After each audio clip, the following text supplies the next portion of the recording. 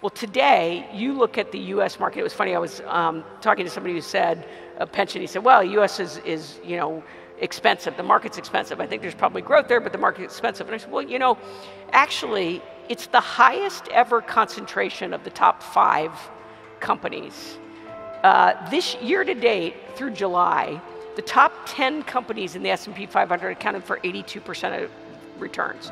Top 5 companies have a PE of 49. All the rest of the S&P 500 have a PE of 14.7. Only 3 sectors this year have actually had positive performance.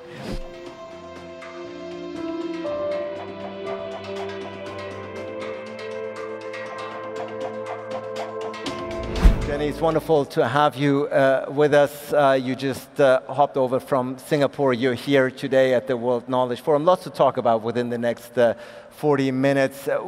Seems to be we are living in a world of perpetual crisis. We've had the pandemic, of course, major disruption. We are having the war in Ukraine and its global ramification. Inflationary pressures on pretty much in the entire global population. Before we get down to the nuts and bolts and into a more specific question, what is your assessment that we're in right now, the global assessment as one of the leading managers out there? Well, I mean, as you said, I think there's been, obviously, probably the biggest driver of what I think are both investment opportunities and threats and change is what you say on the geopolitical side, right? So you look at Russia, Ukraine, I don't think anybody believes there's a solution in the near term. And obviously the impact that has on energy, food security. We had a very mild winter last year in Europe. Let's hope for another one this year. And coming out of the pandemic, I mean, one of the trends that you saw, and so that's obviously affected oil prices and inflation and others, right? And so that looks like that's kind of a new normal. And then you look at COVID, and I think what companies and countries saw is that their supply chain really mattered. And so you see 3 trends on supply chain. One, the China plus one. I think a lot of people said, well, they'll diversify out of China. I don't think it's diversifying out. It's adding one to supplement in case there are any disruptions. The second is what we're calling friendshoring. So because you have US-China tensions, there's almost alliances being created. So people are sort of playing on one side or the other, or they're playing right in the middle and realizing the power of being kind of in the middle, like the Middle East, I think, is doing. And so in the friendshoring, you see things like, the Taiwanese chip maker putting $5 billion in Japan to build a chip factory. Now that is not because Japan is particularly cheap and they're going to get cheap production. It's because Japan is under the defense umbrella essentially of the US, right? So that's the friendshoring. And then the nearshoring, either literally near, so Mexico to the United States, and you see a lot of automotive makers leveraging that kind of near location, but also a desire to bring back domestic production, so you control a lot more yourself. You see in Korea the K-Chip Act. So I think those are big trends that have come out of kind of the geopolitical side. And then, of course, I think climate, energy transition, climate change, and the recognition of these extreme weather events, and the need to invest in other sources of diversification of energy. So I think those are the big themes. And then, of course, interest rates and inflation that are really, any investor is trying to figure out how to navigate and end up on the winning side of this. Investors and global leaders, for that matter, leaders, of course. Right. Many themes that have to be paid attention to, that take up a lot of time and resources and attention, and sometimes need to be tackled simultaneously in order to have a positive outcome. I'm sure there are many managers, investors here in this audience right now. So let's talk a little bit about how you transformed your company since taking over as CEO. CEO in February 2020. You, of course, you led the Legg Mason acquisition, the biggest deal in your company's 75-year history, and also one of the largest in the entire industry. No easy feat by any stretch of the imagination. Now, there have also been other transactions that followed, obviously including acquisitions and strategic investments. Can you talk a little bit about your rationale for this strategy? When you're looking for trends, what are you seeking to address? What is your ultimate vision here?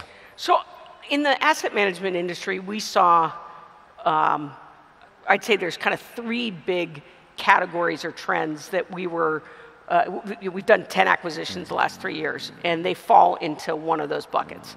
So the first was this recognition, we always call it filling product gaps, but it's a recognition that there's just more and more assets staying in the private markets. And many people would say, well, private equity, this just massive amount raised and allocated to private equity was because interest rates were low. But the reality is, there's a real desire not to be public anymore. There's a lot more restrictions on being public, and the pressure for quarterly earnings makes it in times of great technological innovation where you need to be investing for things that may not pay off for 7 to 10 years. It can be hard when you have those quarterly pressures. So on the private equity side today, there are half the number of US public equity companies than there were in 2000. In 2000, the average company went public after 3 years. 2019, they went public 9 to 10 years. By 2022, it was 14 to 15 years, right? And so because the money exists there, there's just a desire for people to be able to stay private. Second piece is private credit. Massive growth in private credit because essentially coming out of the global financial crisis, global regulators put more capital restrictions on banks. And so banks are preserving their capital for their best clients, which has essentially created this, I'll call it shadow banking, created this private credit business. And with things like the Silicon Valley Bank crisis that happened in the US, what are you seeing? The reaction is more capital controls, which means there's going to be less lending from banks, more growth in the private credit space. After the financial crisis, many regulators said, we want more transparency in the distribution fees, the advisory fees that are paid. And so you move from what was traditionally commission-based sales of asset management products to fee-based. Well, when you went to fee-based, suddenly the client is seeing every month that they're paying their financial advisor. And so they're looking at their advisor and saying, well, all you're doing is getting investment returns. And by the way, index must be really easy, so why am I paying you for that? So it made the financial advisor be much more of a wealth manager.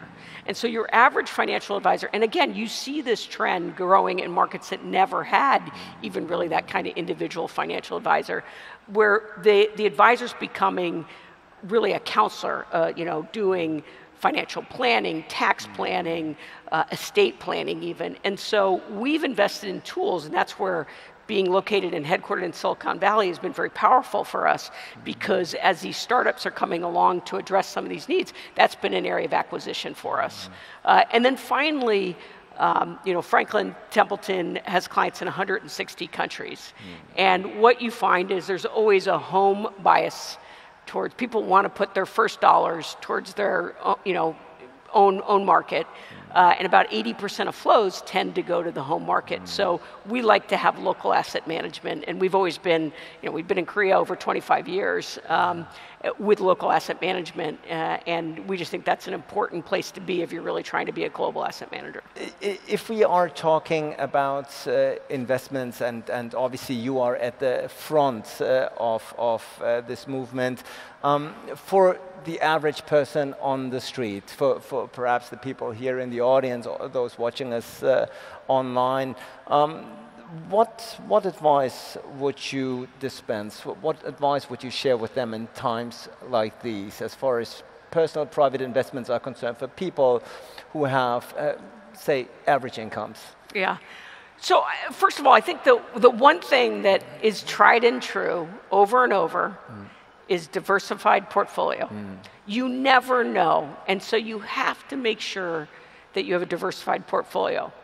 I worry a little bit, now we're an active shop, so I'll talk my book a little bit, but genuinely, there is not enough talk about how risk can increase in a passive portfolio. Market beta, I always say that if you measure if you measure risk as volatility as one portion of risk, think about the day Tesla was added to the S&P 500. Nobody talked about how the volatility of the S&P just increased dramatically, right? Well, today, you look at the US market. It was funny, I was talking to somebody who said, a pension, he said, well, US is expensive. The market's expensive. I think there's probably growth there, but the market's expensive. And I said, well, actually, it's the highest ever concentration of the top 5 companies. This year to date, through July, the top 10 companies in the S&P 500 accounted for 82% of returns.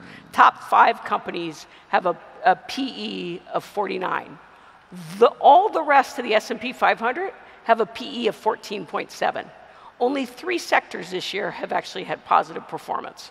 So you have to look at that today and say, wow, I might want to take a little risk off on that side, on some of these big companies that have, that the PE's priced in for massive amount of growth, and they're so big now, it's hard to see. And you look at actually what just happened with Apple when China came out and said, well, we're not going to let government employees use the iPhone.